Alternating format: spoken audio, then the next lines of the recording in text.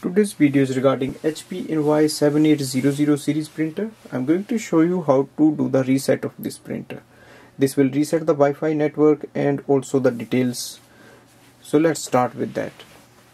First step is to go to the display panel. Scroll down, click on the setup icon. Look for printer maintenance.